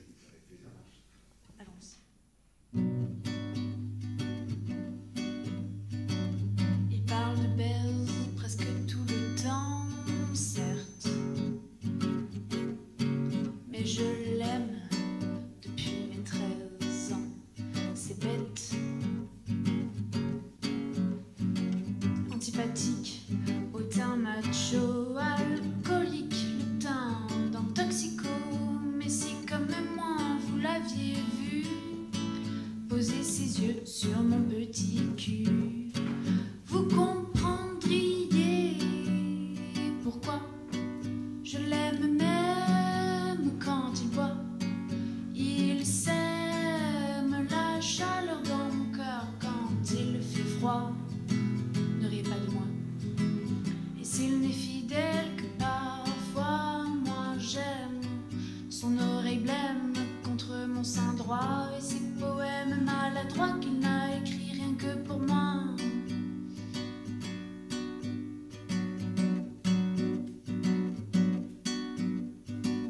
Il baise une autre dès qu'elle présente ses jambes ouvertes, mais entre nous une osmose folle s'est faite.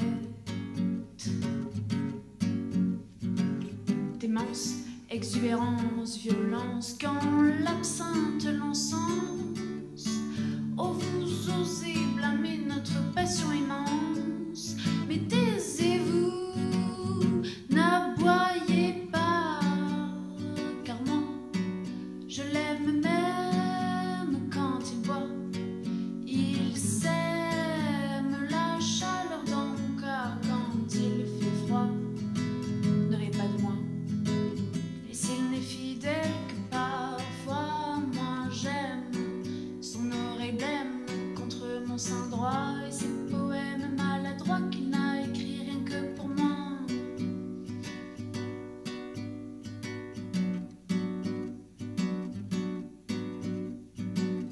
Oh, je suis heureuse lorsqu'il me dit des mots tendres, le cœur en fête.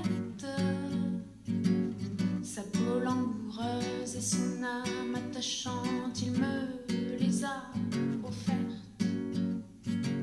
Ses yeux rouges ou noirs me mentent et me font croire que de jour ou de soir, son amour sera doré d'ivoire. Je ne peux m'empêcher d'être touchée, et ces chants faux, j'y crois. En notre histoire, j'ai toutefois, en ses mains moites, je me noie. C'est la mer Noire brûlant mes doigts. Coup illusoire d'amour, soit, mais laissez-moi boire les mots de sa voix que restent en mes os. Son doux minois, son doux minois, son doux minois, ah, ah, son doux minois.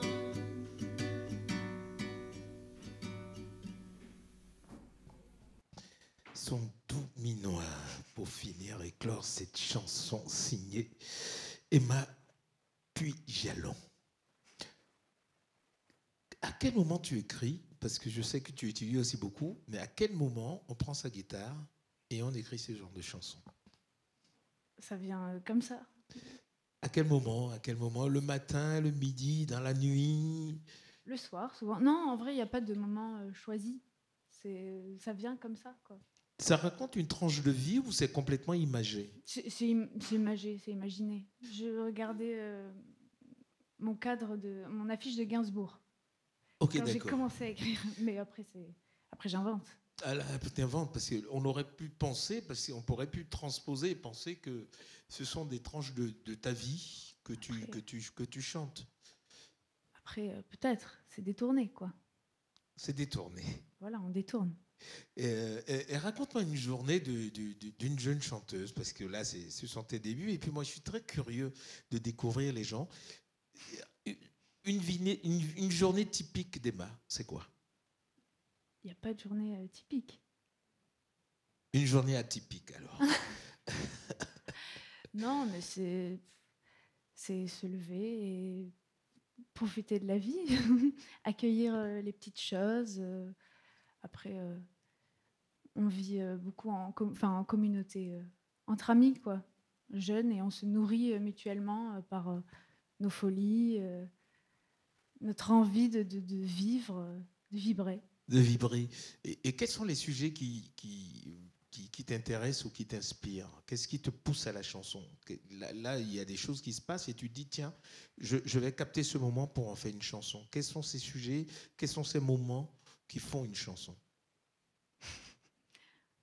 C'est difficile à répondre, hein, ça dépend. Mais l'amour, essentiellement. Est-ce qu'un événement comme celui-ci peut provoquer une chanson? Ah bah oui, mais on ne le sait pas forcément. On le sait pas d'abord. Ok. En tout cas, merci d'être venu sur le plateau en espérant que la richesse, évidemment, de ton parcours te ramènera sur ce plateau. Emma Puigelon, merci encore. Merci. Là, vous l'avez déjà rencontré à la galerie et les choses se font. Cette chanson pourrait vous inspirer quelle toile? Pour moi, un peu de l'impressionnisme, je trouve. Et plein de couleurs, extrêmement plein de couleurs, plein de gaieté, de joie de vivre, de beauté, de légèreté et de charme. Et fraîcheur aussi. Oui. Et ça nous fait penser un peu à Carla Bruni aussi. À Bruni, que vous avez déjà, elle a posé déjà pour vous. Elle a pas mal de portraits de nous, oui. D'accord. Et la rencontre avec là, dans cette expo, on a des images des portraits de femmes. Ce sont des gens que vous connaissez qui viennent poser le temps de... Oui, on voulait un petit peu leur rendre hommage, puisqu'on est quand même dans le quartier de la mode. Oui, à Montmartre. C'est le Marais. Montmartre aussi. Oui. Vous vivez dans le Marais, à Montmartre, nous sommes dans le Marais. Ouais, absolument, voilà. Absolument. Et le Marais est véritablement le grand centre, un des grands centres mondiaux de la mode, de la haute couture. Et donc, c'est un quartier qui nous inspire énormément. Il y a beaucoup de très belles filles, beaucoup de créateurs extraordinaires, de très belles galeries, entre autres. Et donc, on voulait un peu leur rendre hommage en exposant quelques-uns des tableaux, quelques portraits. Voilà. Alors, certaines sont plus ou moins célèbres, d'autres un peu moins, quelques amis aussi, copines, mais vraiment dans la mode, dans la haute couture.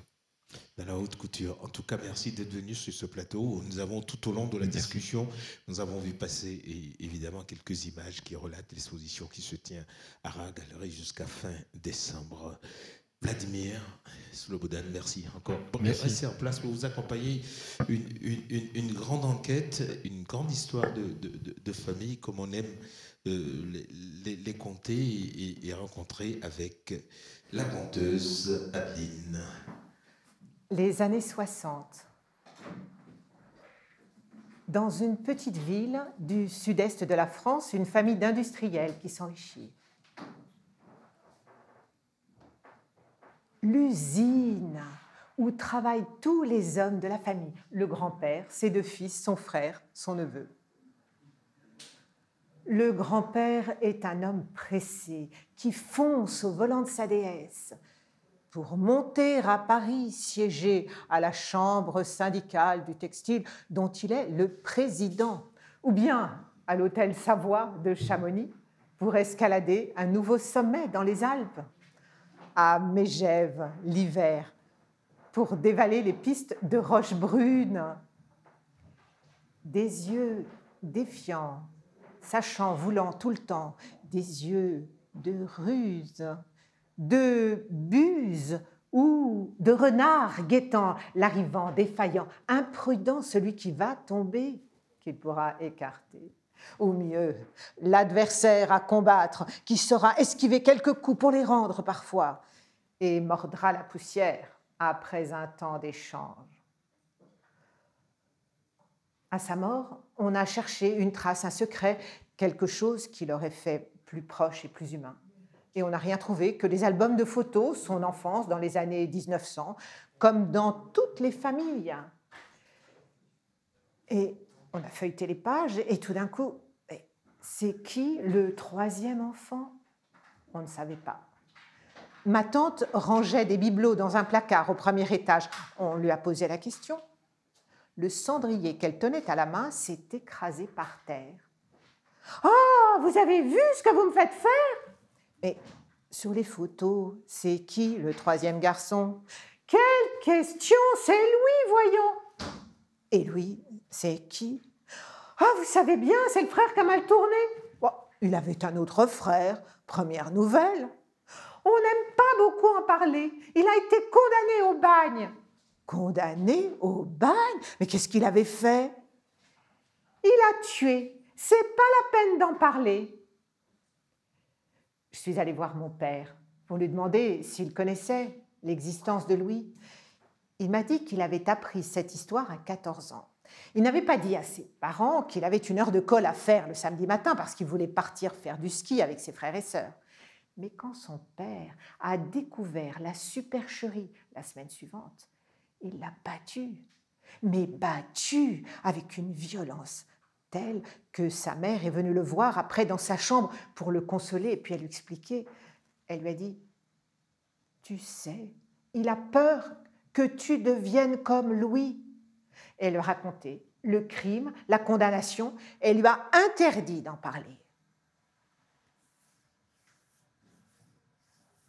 Peur que son fils devienne un assassin parce qu'il a caché une heure de colle.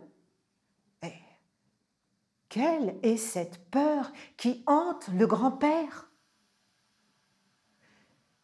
J'ai voulu savoir.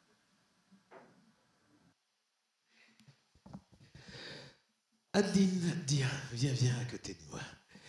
Tu as voulu savoir et nous, on a su, parce que l'occasion m'était donnée déjà de découvrir cette création. Comment ça va? Dans le micro, c'est meilleur. Ah, c'est là, comme ça? Oui, ouais, d'accord. Mais vraiment près, parce que sinon, on t'entend. Comme ça marche? Là, ça marche vachement mieux. Bon, très bien. Une enquête sur un secret de famille. Oui. Et j'ai eu l'occasion, évidemment, de te voir en scène et puis de voir aussi la réaction du public. Mmh. Et surtout, à la fin, ce public venait te remercier parce qu'il n'y a pas de famille sans secret. Ben, c'est un petit peu ce qu'il disait, oui, effectivement, oui. Et il y en avait qui te remerciaient beaucoup et qui t'invitaient aussi à venir conter, évidemment, narrer cette histoire pour que peut-être les langues se délient et qu'ils arrivent entre eux à se parler. Oui. Ben, c'est ce que je trouve intéressant, c'est de mettre des mots sur, de déconstruire les stéréotypes qui sont véhiculés, quoi. C'est-à-dire essayer de retrouver un peu de vie et de vérité dans ce qui se transmet d'une génération à l'autre. D'une génération à une autre. Et pour revenir évidemment à cette scène, forcément,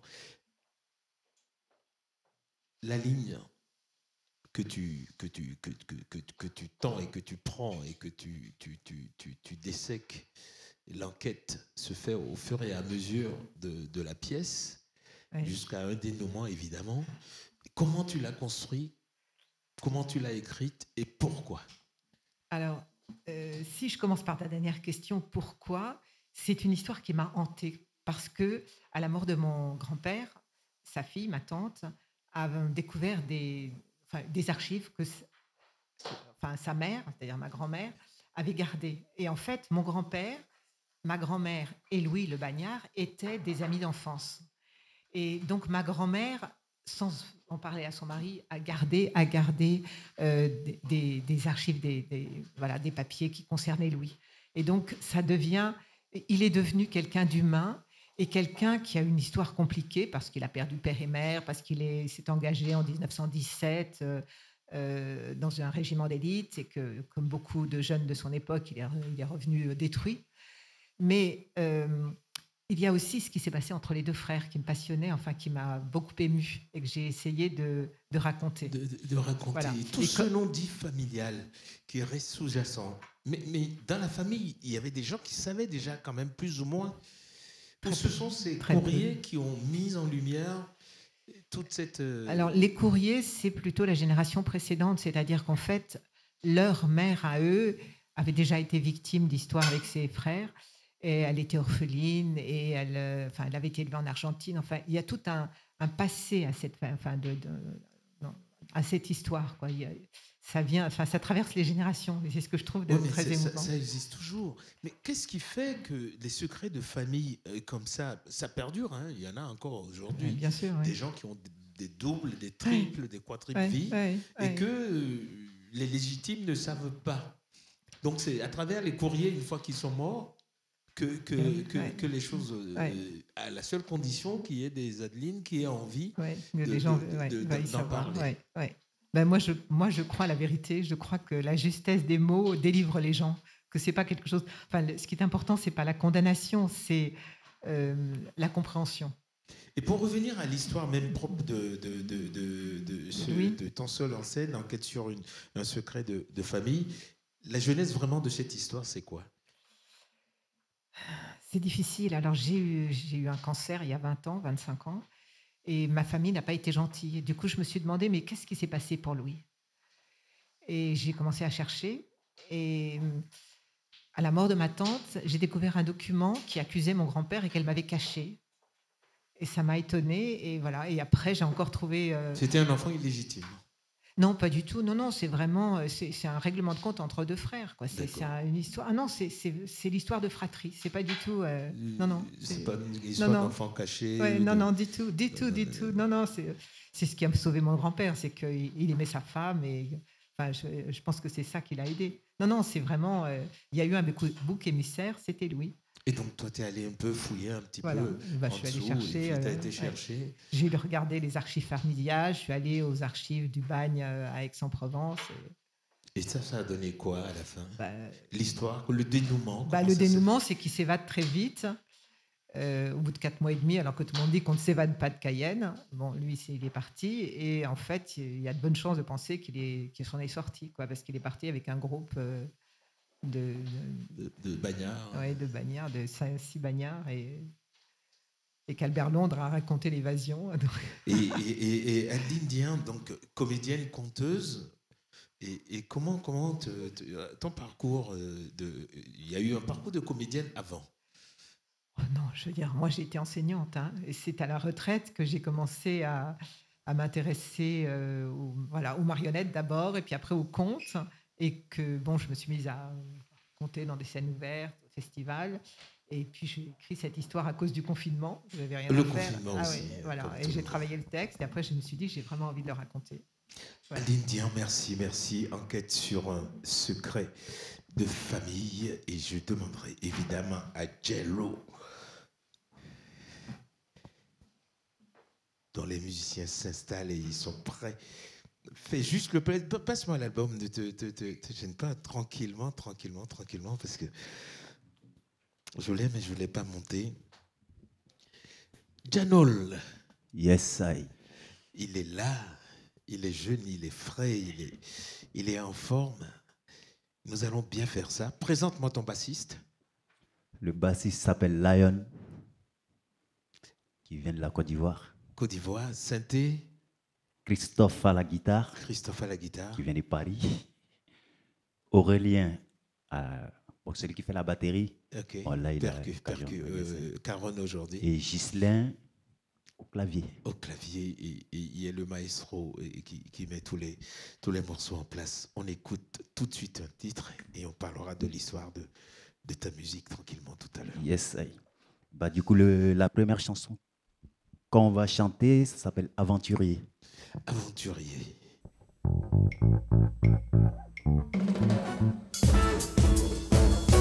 Spécial dédicace à tous les aventuriers. terre de naissance à cause des guerres et de la misère. C'est aventurier, oui c'est un aventurier. Aventurier, oui c'est un aventurier. Aventurier, oui c'est un aventurier. Aventurier, oui c'est un aventurier. Posé là-haut d'un camion, j'ai mis loin de mon village. C'est bel endroit tranquille, loin des ennuis de la ville. Dans les yeux de mes cousins, je vois la paix de naufrage.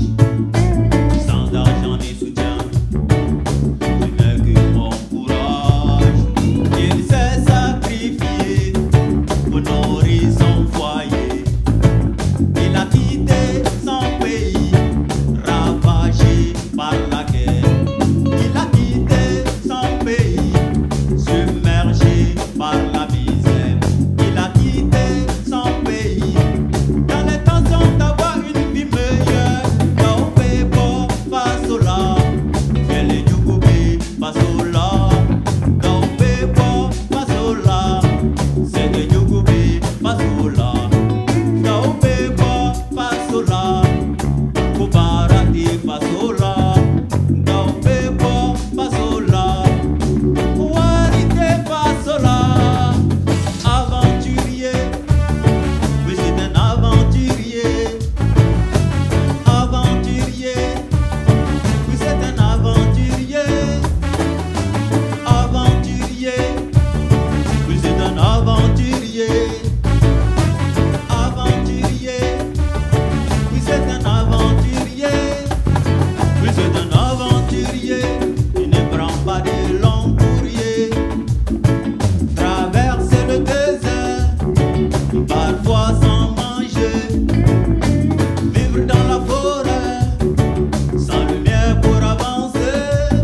Les montagnes de Gorogo, il peut les oublier. Mais là-bas dans le ghetto, tu verras le diamant. Dans la Méditerranée, beaucoup se sont noyés.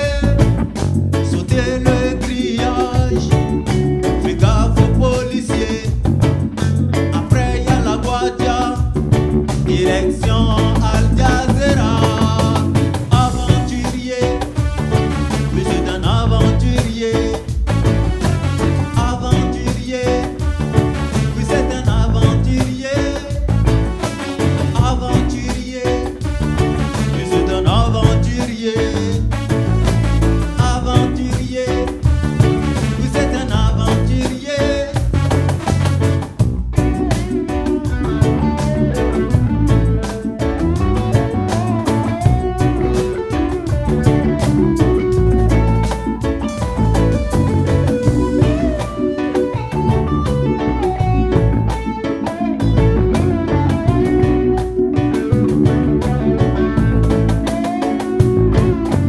Aventurier, oui c'est un aventurier. Aventurier, oui c'est un aventurier. Aventurier, oui c'est un aventurier. Aventurier, oui c'est un aventurier.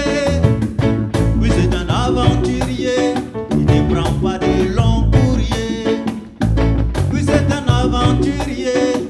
J'ai pas dit voiturier. Oui c'est un aventurier. Pisano. Janol, aventurier, l'album est là. C'est 9 titres bien rodés et qui font. Le clip n'est pas encore fait. Hein. Non, on n'a pas encore fait le clip des Ah, aventuriers. Mais ça serait fait avant le concert que tu fais à la galerie ou pas? J'ai pas compris. Le clip, il sera prêt pour le concert ou... Oui, le clip, bon, en vrai, on essaie de trouver un bon réalisateur pour essayer de vraiment... Restez en place, on va discuter tout à l'heure de comment tu travailles. Mais avant, Shioro Ishihara, bonjour, bonsoir, bienvenue sur le plateau. Tu as le micro là, il faut parler très très vite, très très fort dans le micro parce que les gens ne savent pas, tu es aussi chanteuse lyrique. Oui, je suis danseuse, chanteuse et costumière. Et costumière. Aujourd'hui, je te reçois pour le rôle de costumière. Et là, non, descends un peu, vas-y, va faire un tour devant les caméras. Parce qu'il était prévu que tu aies 2 mannequins, mais viens devant ici. Comme ça, on sait que tu passes bien devant. Et j'entends magnifique dans le micro. C'est quillier, c'est le découpage de papier qui une amie m'a donné de m'impressionner. Impressionné. C'est moi. Ok. Donc c'est le découpage papier de ta silhouette. Oui. Ok, je t'en prie, viens à côté. On va d'abord à ta rencontre parce que quand je t'ai rencontré, moi j'étais plutôt axé sur le côté de chanteuse lyrique, puisque tu feras bientôt un concert aussi à la galerie. Mais derrière, chemin faisant, j'avais vu que tu avais un parcours incroyable. Tu as fait de la danse classique. Oui. Oui. Et tu chantes, oui. Tu es une grande chanteuse lyrique. Et puis tu es devenue aussi costumière, parce que passionnée par le stylisme, tu es devenue costumière de théâtre. Pourquoi le théâtre ? Parce que quand j'étais enfant, j'ai commencé le ballet classique et j'ai manqué de costumes parce que parfois on dit quoi en français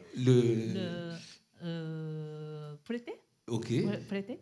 Et c'était pas très bien. Et à la on fin, te prêtait souvent des costumes que tu n'aimais pas, quoi. Pas très bien. Et donc, je vais faire le costume à moi-même. Oui, d'accord. Ouais. Donc, tu as décidé de te faire ce que tu aimes et de les faire comme toi, tu aimerais les porter. Donc, c'est comme ça, chemin faisant, tu as pris des cours de couture ou tu as pris des cours de couture ou tu t'es formée toute seule? Non, je suis allée à une petite école au Japon. C'est peut-être 18 ans. 18 ans de cours, oui, parce que tu étais déterminée, alors tu voulais vraiment apprendre. Et c'est à la fois, je travaille dans un bureau. Et j'ai appris le soir, tu prenais des cours de couture, et puis dans la journée, tu travaillais dans un bureau. Oui. Ok. Et le chant, alors, comment tu en es venue au chant? Parce que tu dansais, donc tu as aussi pris des cours de chant. Oui. J'aime bien le chant. Donc, j'ai voulu apprendre le cours, le chant. Le chant, et tu es mezzo, je crois. Et il y a une chanteuse, et j'ai vu le concert, et c'était magnifique. Normalement, je n'aime pas beaucoup d'opéra lyrique, parce que quand j'étais enfant, les chanteuses étaient très grosses. Très grosses, oui. Et le bois est grave. Elle était trop grave. Et tu ne t'identifiais pas à ça, quoi. Et la chanteuse était très mince et très belle. Et le bois est magnifique. C'est comme le cristal. Et donc, je veux chanter comme ça. Et je lui ai demandé d'apprendre le chant. Lyrique. Donc, du coup, tu as pris aussi des cours. Donc, dès qu'un truc te plaît, tu prends des cours, quoi. Oui. Je comprends que tu n'as pas envie de faire de la télé. Nous allons demander à ton modèle de venir tranquillement pour qu'on voit encore une de tes tenues. Waouh! Mais on sent tout l'amour du théâtre, quoi, quand même, parce que c'est très théâtral. Et comment tu appelles cette robe? C'est comme le Junihitoe, mais ce n'est pas la même, parce que j'utilise la technique occidentale. Occidentale, d'accord. Mais c'est inspiré de la tenue japonaise avec... Oui. J'imagine le robe de mariée, la famille de l'empereur. Ok. Et on fait le crown comme ça. Oui. Et le porte de... Normalement, on porte les vestes. Les vestes. 12. 12 vestes. 12 vestes l'une sur l'autre. Oui, oui. Ok, d'accord. C'est pour ça que c'est souvent... c'est un peu grand. C'est un peu grand, ouais. Oui. Il y a 12 vestes, dedans. Ah, c'est terrible. Et comment on se sent? Tu te sens vraiment bien dedans? Hein? Comment tu te sens dedans? Ah, c'est très bon. C'est bien, t'es à l'aise? Ah ouais, donc c'est ton mariage princier, quoi. Restez en place, les musiciens. Hein. Et je voudrais présenter le tablier. Le tablier. Okay. Parce que j'ai fait un défilé en juin. En juin. En juin, j'ai présenté cette robe. Mais je manque le tissu comme ça. C'est l'œuvre d'une petite fille qui habite au Japon. Et je suis jury d'une compétition d'art au Tokyo. À Tokyo. Et j'ai vu le tissu. C'est très très bien. C'était très petit. Et donc, j'ai donné un prix de mon spécial. Et j'ai lui demandé si tu fabriques un tissu, grand tissu, comme ça, et je vais faire une robe. Et elle m'a envoyé, mais à cause de la Covid et la guerre, la poste d'avion est disparue, et seulement le bateau. Et donc, il n'arrive pas... tu n'as pas reçu en juin. En juin, ok, je comprends. Donc, en tout cas, merci beaucoup. Essaie de venir à côté ici de moi. Comme ça, je vais en profiter pour dire merci à celles et ceux qui travaillent avec moi. Tiens, on ne l'a pas vu. Là, ça c'est Vincent au son, Max à la caméra. Et viens un peu, Vianney, qu'on te voit, parce que les gens ont souvent l'impression que je suis tout seul à tout faire, mais c'est pas vrai. Merci encore. Hein, merci encore. Et en bas, il y a encore tout le monde. Et tiens, viens, comme ça on te voit rapidement. Mais ils sont en bas. Et voilà, Loma qui est dessus, tout. Merci. C'était Avant Garde, l'émission qui vous en donnera toujours pour le temps vous allez lui consacrer. Deno, raconte-moi la genèse de cet album. Comment ça s'est fait? L'album, il est venu parce que, comme je le chante aventurier, moi-même, je suis un aventurier. Voilà, je suis parti de mon pays, je suis venu au Mali. Je suis de la Côte d'Ivoire. Et de la Côte d'Ivoire, je suis venu au Mali, j'ai traversé le désert, je suis venu en Algérie, je suis venu au Maroc, j'ai traversé la Méditerranée, je suis venu en Espagne et ensuite en France. Ah oui, mais on est complètement dans l'histoire des migrants. T'es pas mort, t'aurais pu. Ouais. Ouais, mais quand on traverse la Méditerranée, puisque tu l'évoques, comment on le vit? Parce que déjà, quand on décide de traverser la Méditerranée, c'est un peu, c'est-à-dire qu'on est un peu conscient, parce qu'on est un peu conscient de ce qu'on nous attend. Du coup, c'est comme si notre vie ne valait plus la peine et on veut vraiment passer, quel que soit ce qui arrive. Donc, c'est vraiment, je ne sais pas comment dire, mais voilà quoi. Non, mais donc c'est incroyable. Et avec tes musiciens, vous en parlez un peu de temps en temps? Pas trop, mais souvent on en parle.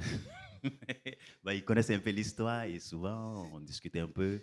Et avec l'histoire de tous ces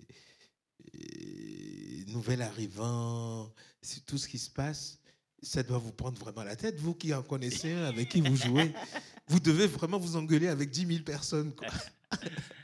Jalol, en tout cas, merci. Merci d'être venu rester sur la place pour un second titre. À bientôt. À bientôt. Tu es magnifique. Viens, donne-moi la main, moi, parce que moi, je vais partir avec ton modèle. Merci encore. Un dernier titre. Yes, et à bientôt. Merci. Et la dernière chanson qu'on va faire, ça s'appelle Farafina. Et ça, c'est un appel à l'unité africaine. On est parti pour l'unité africaine. Rastafari.